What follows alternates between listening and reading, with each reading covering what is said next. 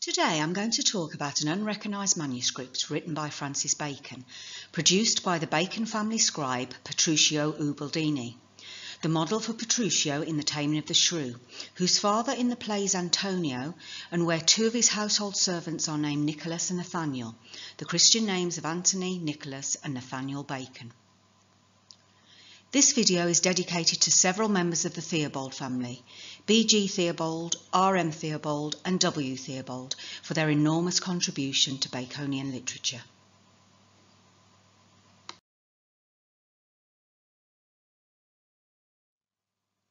We learn from those who were closest to Francis Bacon that they were privy to his secret life and writings from his concealed royal birth, of his Rosicrucian brotherhood and his authorship of the Shakespeare works. They knew that he was a child prodigy or genius, and that he started writing and producing a variety of different works from a very early age. How do we know? Because they simply tell us. His private secretary and chaplain, who lived with Lord Bacon for the last 10 years of his life, a member of his Rosicrucian brotherhood, and his first editor and English biography, states that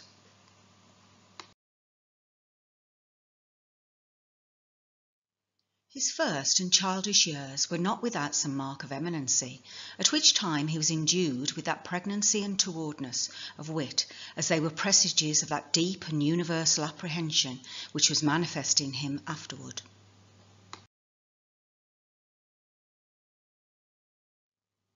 The biographer David Lloyd, who knew members of Bacon's Rosicrucian brotherhood and had access to private information about his secret life and writings, stated, "At 12, his industry was above the capacity and his mind above the reach of his contemporaries."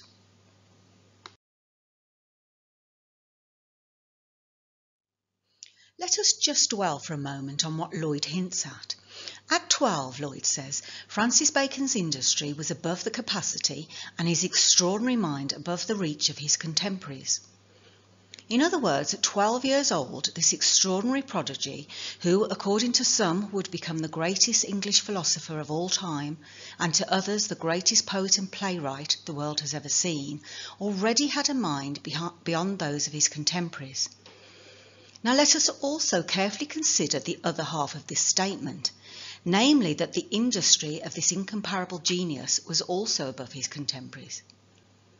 It is clear that Lloyd is privy to the still concealed secret that Francis Bacon was prodigiously writing and producing works before he was 12 years old, none of which have ever officially yet emerged into the light of day.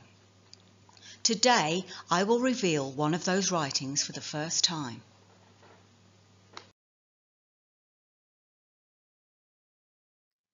Through his incredible industry, Francis Bacon went on to produce a wide variety of writings, including legal, religious and political tracts, and a series of dramatic masques, devices and entertainments that were circulated in manuscript, often anonymously or in the name of others, which is succinctly confirmed by his modern editors Stewart and Knight.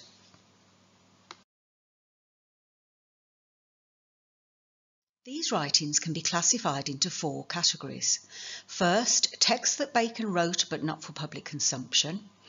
Second, texts Bacon wrote to be circulated with his name. Third, texts Bacon intended to circulate anonymously. And fourth, texts that were intended to circulate under another's name.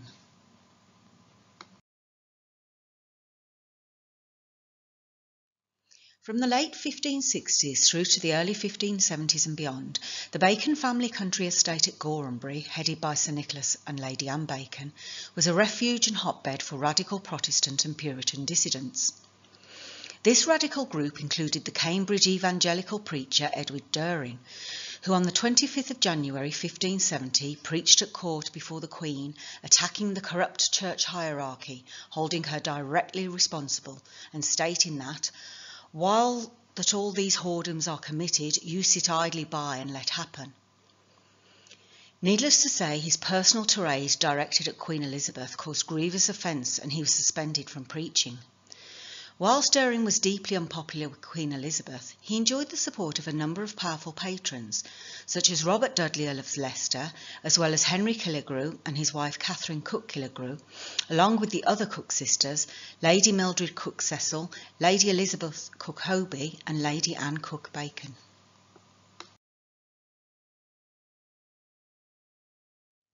With Dering still out in the royal cold through 1571 and 1572, Lady Bacon and her sisters Mildred, Elizabeth and Catherine set in motion a plan to restore Dering to favour with Elizabeth by offering as a present, via its dedicatee, her favourite Robert Dudley, Earl of Leicester, a scientific philosophical treatise written in Italian entitled The Cultivated Cosmographical Garden, attributed to one Bartolo Silva. Without any trumpet call or fanfare, this previously unknown manuscript, hidden away in the vaults of the Cambridge University, was first discovered by Professor Louise Schleiner some time prior to the publication of her Tudor and Stuart Women Writers by Indiana University Press, 1994. The still relatively unknown manuscript has not yet given up its true authorship or its hidden connection to Bacon's Shakespeare play The Taming of the Shrew.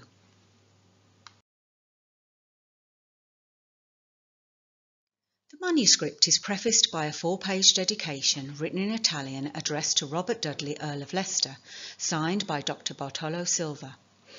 It includes prefatory poems in Greek, Latin and other languages by Dering himself, his wife, the translator and religious activist Anne Vaughan Locke-Dering, and the 4 Cook sisters, Mildred, Elizabeth, Catherine and Lady Anne Bacon, who all insist Dering was responsible for converting Dr. Bartolo Silva to the Protestant faith.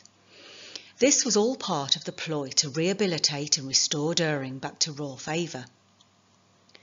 The 2 Greek poems by Dering, one addressed to Dr. Bartolo Silva and the other on himself, both play on the closeness between the Latin word silva, meaning wood or forest, and Bartolo's surname Silva. The manuscript, written in a fine italic hand with striking illustrations, is the work of a scribe who signs himself D.M. Petruccio, a Florentine.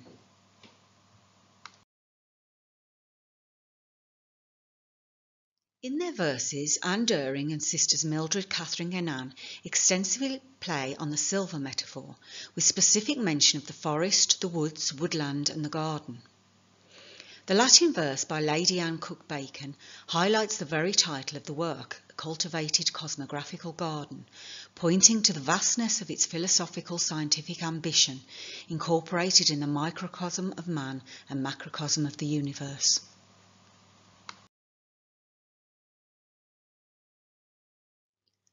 By the title this book declares itself, its wealth of aids stored up it shows, on its own name relying. It offers the world, offers the stars, but what man will not such names themselves enrapture? Heaven does not shudder at darkness, nor earth at thorns, for each perceives the crafting hand. What first was a sylvan wood is a more amenable garden, so whoever you are, you may stroll off your path into roses.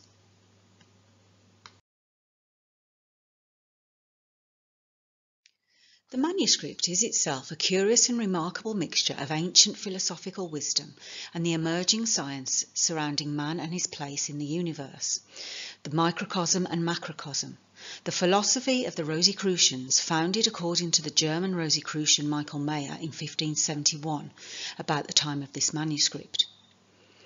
It contains complex diagrams and cosmographical illustrations tracing the journey of dark chaos to universal harmony. Ideas explored in the first Rosicrucian pamphlet, The Universal Reformation of the Whole World, to be achieved through philosophy and science for the future benefit of humankind.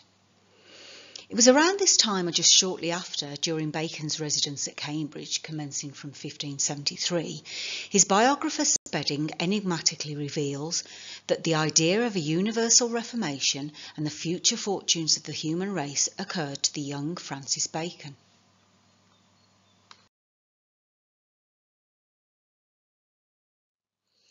It was then that a thought struck him, the date of which deserves to be recorded.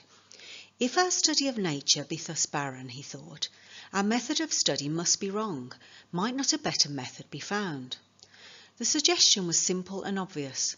The singularity was in the way it took hold of him. With most men, such a thought would have come and gone in a passing regret. A few might have matured it into a wish, some into a vague project. One or two might perhaps have followed it out so far as to attain a distinct conception of the better method, and hazard a distant indication of the direction in which it lay. But in him the gift of seeing in prophetic vision what might be and ought to be was united with the practical talent of devising means and handling minute details. He could at once imagine like a poet and execute like a clerk of the works. I believe it ought to be regarded as the most important event of his life, the event which had a greater influence than any other upon his character and future course. From that moment there was awakened within his breast the appetite which cannot be sated, and the passion which cannot commit excess. From that moment he had a vocation which employed and stimulated all the energies of his mind, an object to live for as wide as humanity, as immortal as the human race, an idea to live in vast and lofty enough to fill the soul forever with religious and heroic aspirations. Assuming then that a deep interest in these three great causes, the cause of reformed religion of his native country, of the human race through all their generations, was thus early implanted in that vigorous and virgin soil of his young prodigious mind.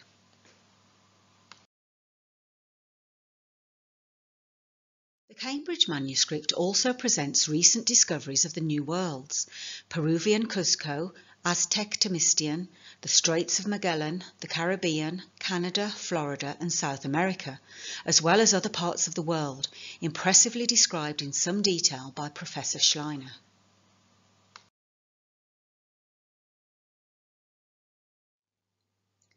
The manuscript has strikingly well executed colour illustrations, for example chaos with swirling interweaving storm shapes in various colours shading into each other, and of two new world cities, Peruvian Cuzco and Aztec Temistian, the latter shown spread around its pale lake full of islands, with fiery volcanoes lining the southern shore.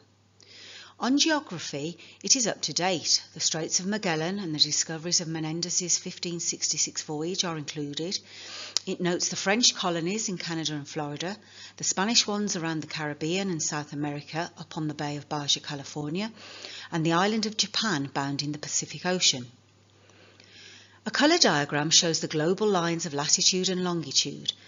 Yet around this up-to-date Earth, in another chart in gold ink and elegant subdued colours, glitters an armillary sphere of the Ptolemaic universe with all 11 heavens out to the primum mobile, the habitation of God, and the most elevated angels. Chapters on what we would call chemistry and biology taxonomise the things of the sublunary world, consisting of earth, air, fire and water, and many poems or excerpts of verse on natural philosophy by Petrarch, Alciato, Ariosto and others are included.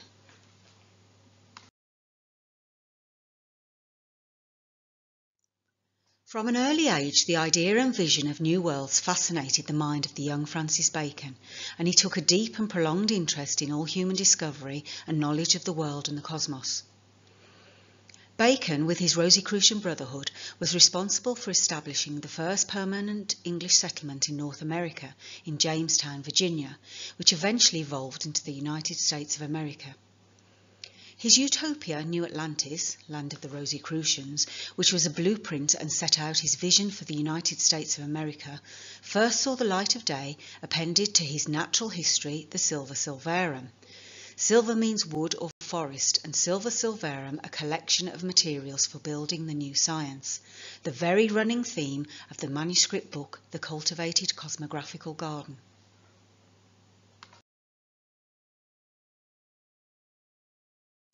In her book, Tudor and Stuart Women Writers, published in 1994, which publicly made known for the first time the existence of the Cambridge manuscript entitled Cultivated Cosmographical Garden, Professor Schleiner knew nothing about its supposed author, Dr. Bartolo Silva.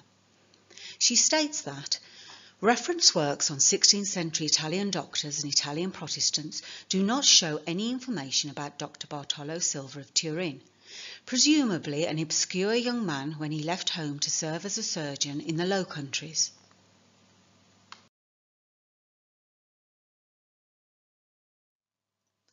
It apparently did not occur to Professor Schleiner to question the authorship of Dr. Bartolo Silva, a doctor of medicine, of the manuscript Cultivated Cosmographical Garden, a manuscript self-evidently written by someone with a profound and wide interest in ancient and modern philosophy and the various branches of the science, as well as ancient and Renaissance poets.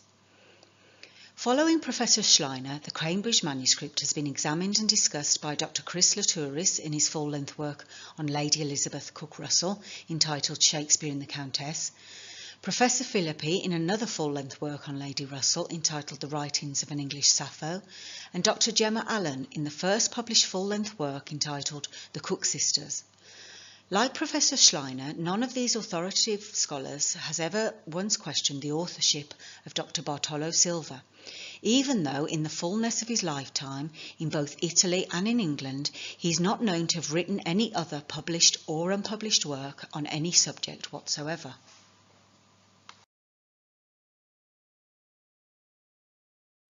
The dates of publication of the recent works by Dr. Allen, Professor Philippi and Dr. Latouris are of some importance on account that they are all post-2003. This is the date when vital information about Bartolo Silva was made known for a first time by Margaret Pelling and Francis White in Medical Conflicts in Early Modern London, published by Oxford Clarendon Press in 2003. Further augmented by Pelling and White in Physicians and Irregular Practitioners Database, originally published by the Centre for Metropolitan History, London in 2004. These publications made available excerpts from the Annals of the Royal College of Physicians relating to Dr. Bartolo Silva, a physician patronised by Bacon's uncle Sir William Cecil, Lord Burleigh, and the favourite Robert Dudley, Earl of Leicester. The first entry states, Dr. Bartolo Silva, an Italian from Turin, whose period of medical practice was from 1550 to 1581, was reprimanded 1560, accused 1569-1571, fined and imprisoned, nasty. In 1576, Silva was residing in the Vintry ward of the parish of St. John the Baptist upon Walbrook in London. He was summoned to a censorial hearing, 23rd of September 1570.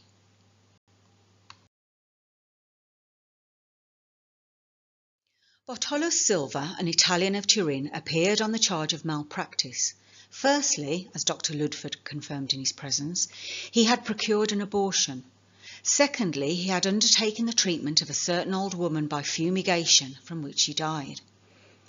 These incidents seemed to the President and the censors too important to be passed over in silence, but no decision was reached because it was necessary to go the next morning to the Earl of Bedford in connection with the settlement of matters arising from the business with surgeons. Therefore he was sent away until 20 days after Michaelmas.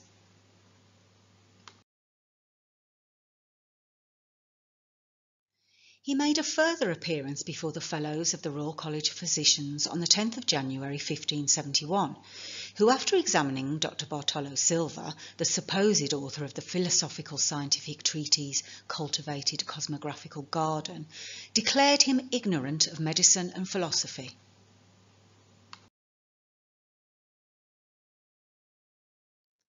Bartolo Silva, an Italian, was examined and rejected by the agreement of all the Fellows, because he was as ignorant of medicine as of philosophy. He was also fined £20 because he had practised medicine for 6 months with great danger to the state.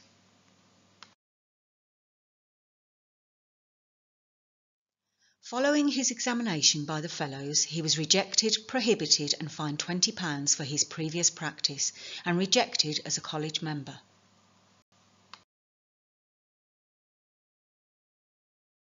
The next entry for 21st of December 1571 reports, Bartolo Silva was put into prison because he continued to practice medicine.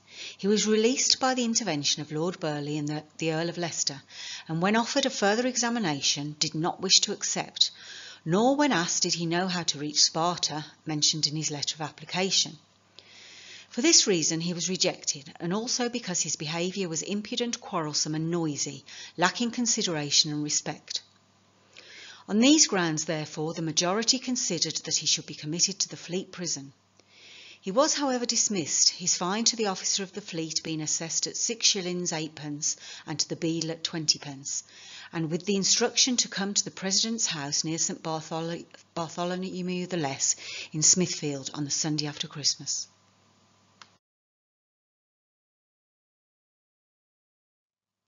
The final entry we have is dated 30th of December 1571, with the instruction to come to the President's house near St Bartholomew the Less in Smithfield on the Sunday after Christmas to see whether the college would give him a fine or imprisonment. But when, according to instruction, he came, it was announced that he might depart to await a further summons. The time and other circumstances of the matter dictated this course of action.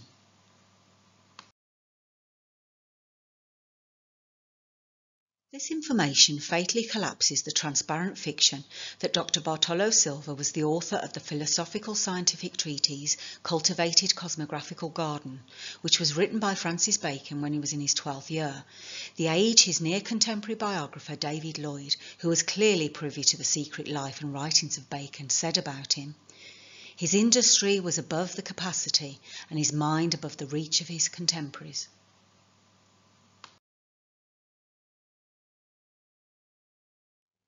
The way the manuscript book, The Cultivated Cosmographical Garden, is set out with its dedication to Robert Dudley, Earl of Leicester, its address to the reader, followed by an anonymous verse, all of them written by its true author concealed behind the mask of Dr. Bartolo Silva, and other prefatory verses from the Cook sisters, suggest it was originally intended for publication. Initially, the original plan may have been to publish the work sometime in the first half of 1572. For some reason, in the end, it was not published, and there is no evidence confirming its dedicatee and intended recipient, the Earl of Leicester, actually ever received the manuscript, and similarly there is no evidence it was ever seen or read by Queen Elizabeth. Nor was During restored to royal favour in the period leading up to his death, which occurred some years later in June 1576.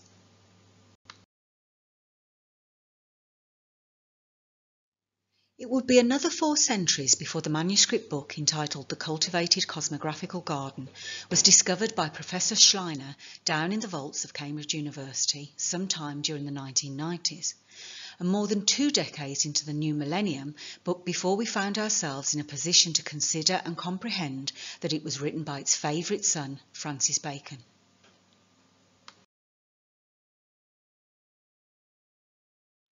Of all the Cook sister scholars who examined the Cultivated Cosmographical Garden, Dr. Allen is the only one to name the scribe responsible for the manuscript, but for some reason she also does not attempt to identify him.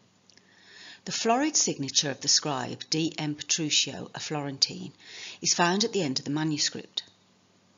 The reluctance by the likes of Dr. Lataris of Shakespeare Institute and Dr. Allen of Oxford University to attempt to identify the scribe is all the more curious because one does not have to look too hard to discover it.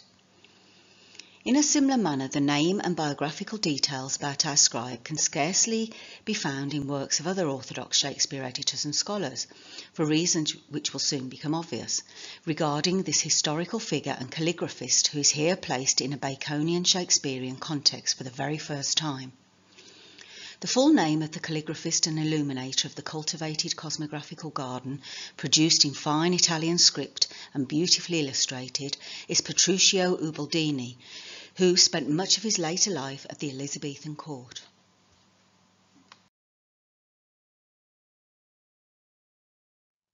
His relationship with the Bacon family covered a period of 5 decades. In 1550 he dedicated a manuscript now in the British Library entitled Una Libra Semplare Scritto l'anno to Nicholas Bacon, this being the first recorded instance of his relationship with Sir Nicholas and Lady Anne Bacon, and thereafter with their son Francis, which continued until his death 50 years later, around 1600.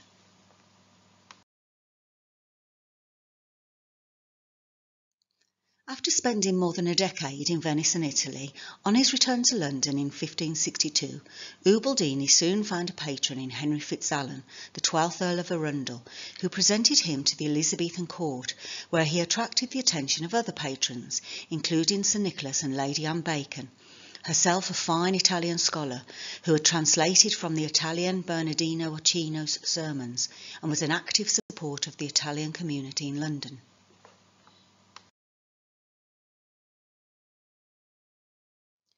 Initially, Ubaldini taught Italian, and Sir Nicholas Bacon may well have employed him to assist Lady Bacon in her efforts to teach Francis Italian in the late 1560s, in the years leading up to the production of the cultivated cosmographical garden, for which, on behalf of Francis, Lady Bacon commissioned Ubaldini to copy it out in fine Italic script through the latter part of 1571 and the early months of 1572. Around the period that Ubaldini was likely residing with the Bacon family at Gorhambury and York House, he participated in an anonymous masque, which one wonders might have been written by a young Francis who later wrote masques during the Elizabethan and Jacobean reigns. The masque was performed before Queen Elizabeth at court on the 15th of June 1572, for which a castle was built for Lady Peace with a rock and fountain for Apollo and the 9 Muses.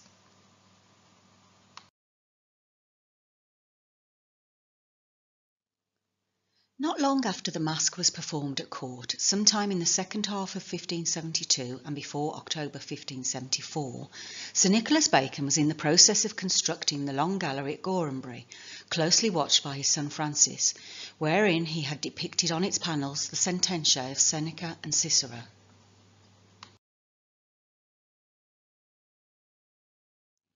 On a visit to Gorhambury, the strikingly visual sententiae caught the attention and was much admired by Jane, née Fitzalan, Lady Lumley, eldest child of Henry Fitzalan, 12th Earl of Arundel.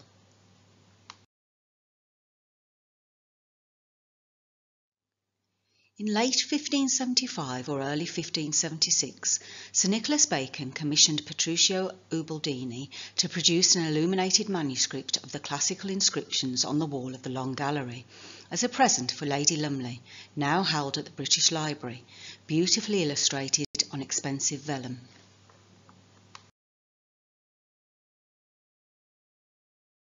During the same period, Ubaldini was working for Sir Nicholas Bacon, producing this illuminated manuscript.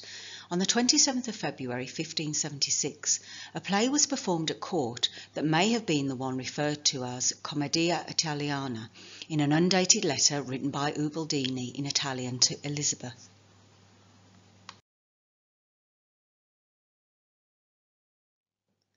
The patronage of Petruchio Ubaldini by Sir Nicholas and Lady Anne Bacon during the previous decades was naturally inherited by Francis from the 1580s, during which time Ubaldini also benefited from another powerful patron, Bacon's uncle Sir William Cecil. It was almost certain through the agency of Cecil and Bacon that from 1581 Ubaldini began working closely with the printer and publisher John Wolfe as a translator and consultant. And for the next decade, Ubaldini worked with Wolfe on several important clandestine Italian works, including those by Pietro Aretino and the notorious political philosopher Niccolò Machiavelli, published with false imprints and fictitious places of publication, for which Bacon wrote the Italian prefaces.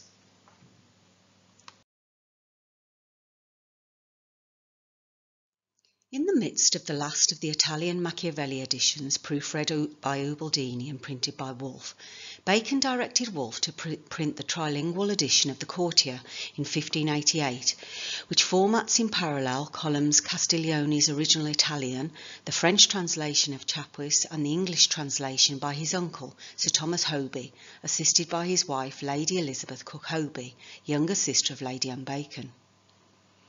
Above the first page of this trilingual text stands Bacon's enigmatic AA headpiece.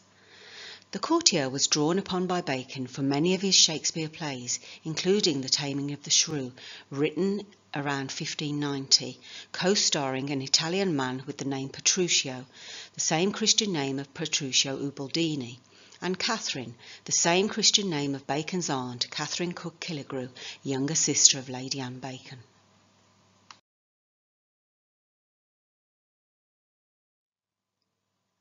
The precise dating of the Taming of the Shrew is complicated by the existence of the anonymous play with the title The Taming of a Shrew. The exact relationship between the two plays is still hotly disputed, with the main theories advocated by Shakespeare scholars given here below.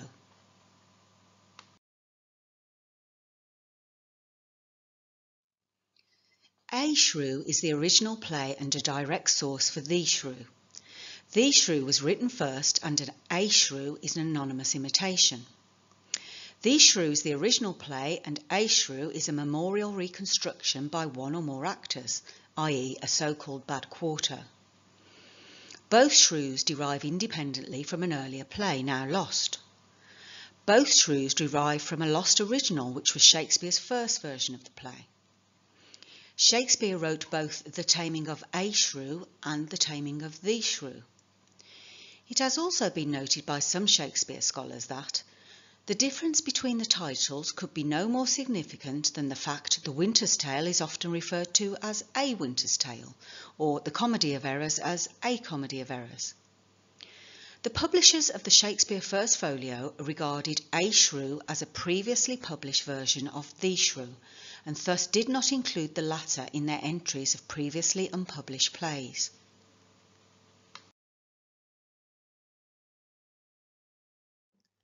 It is now widely assumed by modern Shakespeare scholars that a version of the play was written around 1589 to 90, with some scholars suggesting an even earlier date, and others opting for a range of dates from 1589 to 1594. The play was entered on the Stationers' Register in May 1594, and anonymously published thereafter as A Pleasant Conceited History called The Taming of a Shrew, as it was sundry times acted by the Right Honourable the Earl of Pembroke, his servants. Only one copy of this 1594 edition survives, which is now held in the Huntington Library, California. Both the anonymous The Taming of a Shrew and The Taming of the Shrew, first printed in the First Folio, were written by Shakespeare, i.e. Bacon. In his Advancement of Learning, Bacon set out a series of the cipher systems which he later incorporated into his acknowledged writings and the quarto and folio editions of his Shakespeare plays.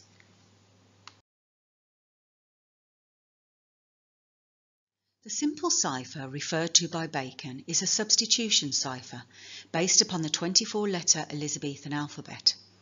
I and J and U and V were interchangeable, in which each letter is given a numerical value.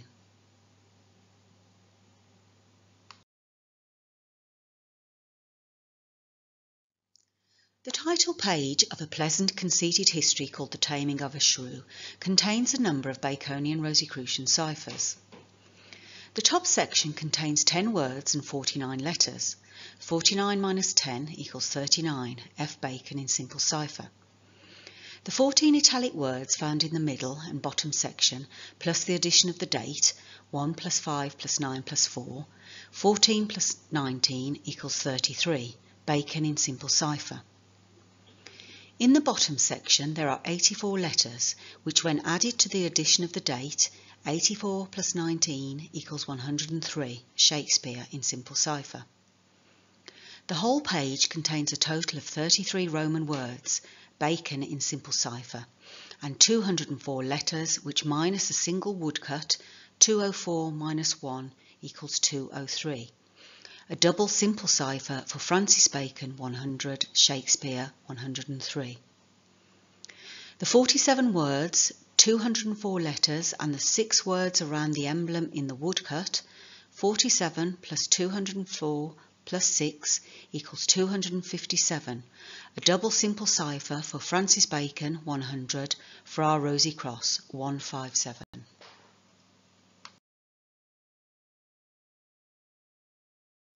Among the most notable changes in the two different versions of the play is that, aside from Christopher Sly and Catherine, all the other names found in the earlier version are changed in the revised version printed for the first time in the Shakespeare First Folio.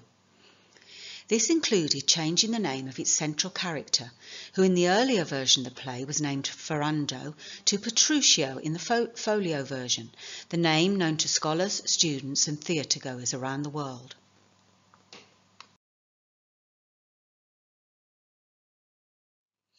As all Shakespeare scholars know, the names of the characters in the Shakespeare plays are often of great significance and importance, and that the name he gives them can be clues pointing to historical and contemporary real-life models. The subject of names in the Shakespeare plays are of such importance that whole books have been written on the theme, and its variants, including encyclopedias and dictionaries, and simply countless works that give over a great deal of space attempting to identify the real-life person behind a Shakespeare name and character. These standard works invariably have entries for the character of Petruchio in the Taming of the Shrew, in which not one of them makes any mention of Petruchio Ubaldini as a possible real-life model.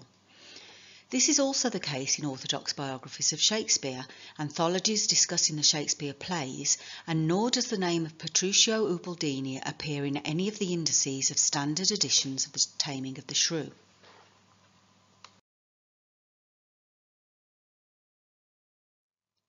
Let us then start with a small clue for the orthodox Shakespeare schoolman regarding the contemporary model for Petruchio in the Taming of the Shrew that requires not even a scintilla of academic prowess, intellectual subtlety or sophistication. Petruchio and Petruchio Ubaldini share the same name, and moreover, to remove any reasonable uncertainty as to the possibility of any other contemporary candidates, we can do no better than quote the words of the editor, Professor Barbara Hodgson, of the modern Bloomsbury Arden edition of the Taming of the Shrew, in which the name of Petruchio Ubaldini does not appear in its detailed 13-page index.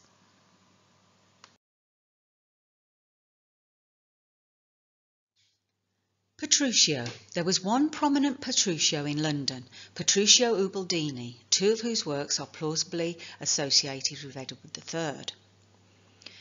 For reasons best known to herself, Professor Hodgson, in this 448-page edition of The Taming of the Shrew, the gold standard Bible edition of the play, did not apparently deem it appropriate to provide her learned readership with a comprehensive summary of the life and works of Petruchio Ubaldini and any possible links to Shakespeare the man and poet.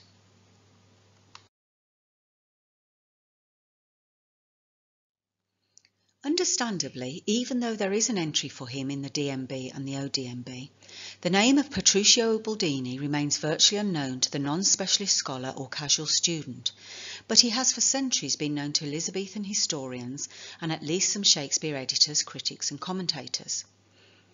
So why the avoiding of any discussion of the contemporary figure Petruchio Ubaldini in relation to the central protagonist Petruchio in the Taming of the Shrew? Is it in some instances simple plain ignorance, or in others deliberate systematic suppression?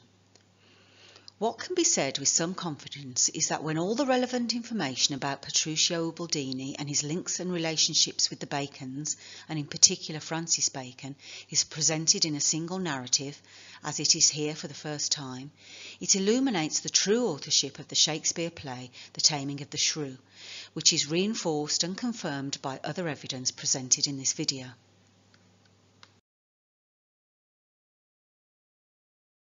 In addition to the principal plot of The Taming of the Shrew, in which the shrewish Catherine is wooed, won and tamed by Petruchio, there is an interconnected subplot involving Lucentio, Gremio and Hortensio as rival suitors for the hand of Catherine's sister named Bianca.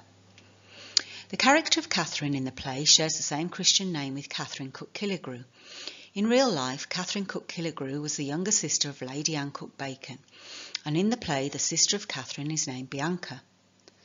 The name of Bianca may well have been adopted by Bacon for the purposes of an anagram, as it yields I Bacon, which is of course a near anagram of I Bacon, or alternatively Anne Back, a near anagram or a contraction, suggesting the name Anne Bacon.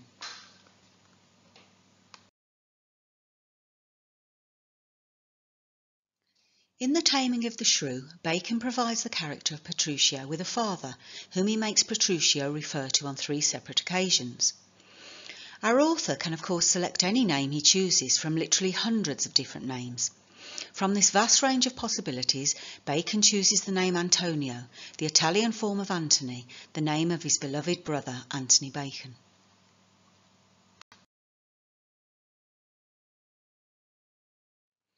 Signor Hortensio, thus it stands with me, Antonio, my father, is deceased. Born in Verona, old Antonio's son. Petruchio is my name, Antonio's son.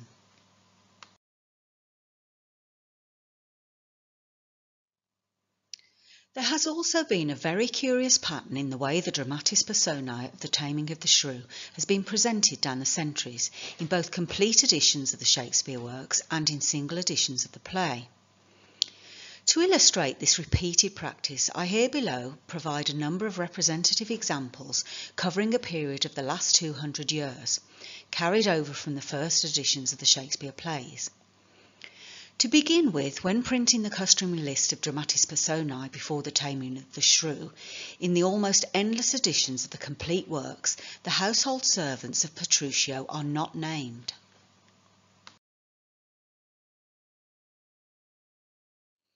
Then there was an almost imperceptible seismic development when the ardent editors of the Taming of the Shrew named Curtis as Petruchio's chief or personal servant, and, it will be observed, they also state that Petruchio has 5 other servants.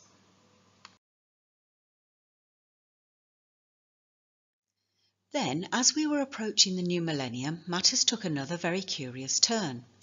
In the most widely read modern edition of the complete works of Shakespeare, its editors, Professor Stanley Wells, Honorary President of the Shakespeare Birthplace Trust, widely billed as the world's most foremost expert on Shakespeare, and his co-editor, Professor Gary Taylor, actually put names to Petruchio's servants.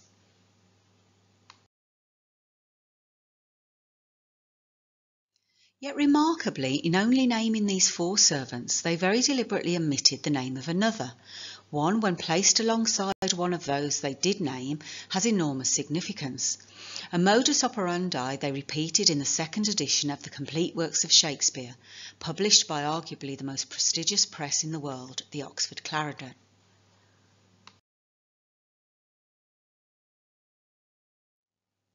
It may have been worthwhile for our 2 trusted illustrious editors of the most widely printed and available modern edition of the complete works of Shakespeare to have consulted the characters of the play in the Oxford edition of the Taming of the Shrew, of which Professor Stanley Wells acted as general editor, in which the name of the other servant is printed.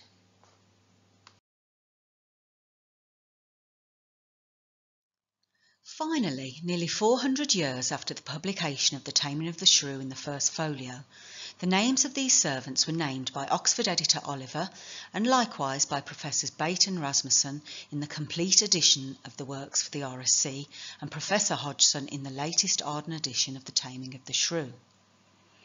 For some very curious reason, it would take orthodox Shakespeare authorities nearly 4 centuries to print together the names of the servants Nathaniel and Nicholas.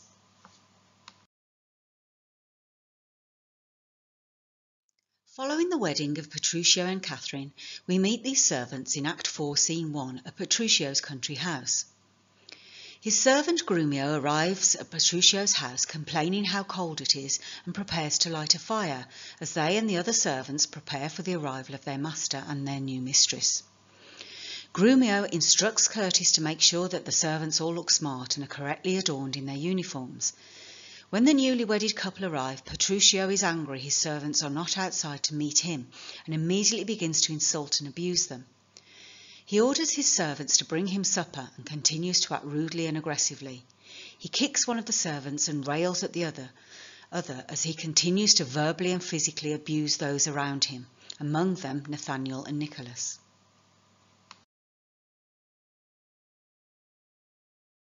By this reckoning he is more shrew than she. Ay, and that thou and the proudest of you all shall find when he comes home. But what talk I of this? Call forth Nathaniel, Joseph, Nicholas, Philip, Walter, Sugarsop, and the rest.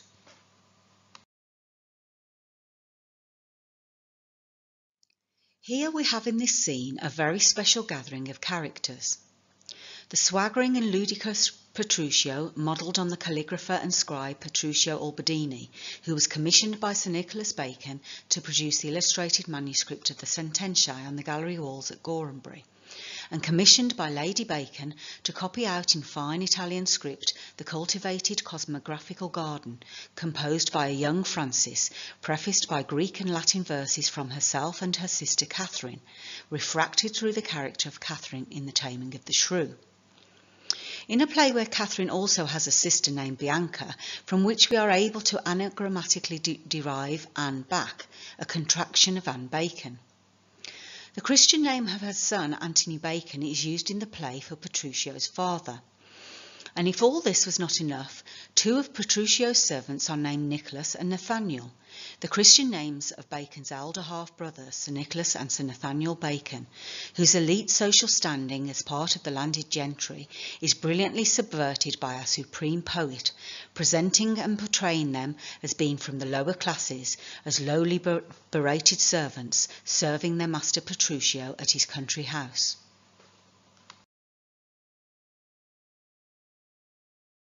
The radically altered version of the play, revised and amended for the publication of the first folio, when virtually all those persons alluded to in the play were dead, with the exception of the ill and dying Sir Nicholas Bacon, who died in 1624, was in part a hilarious practical family joke by a philosopher-poet who could never pass by a jest.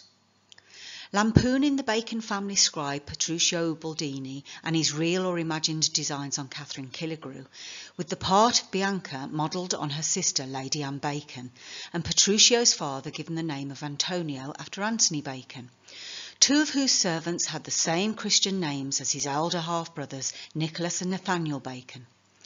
In the final analysis, The Taming of the Shrew is a Bacon family affair, written by the supreme family poet Francis Bacon.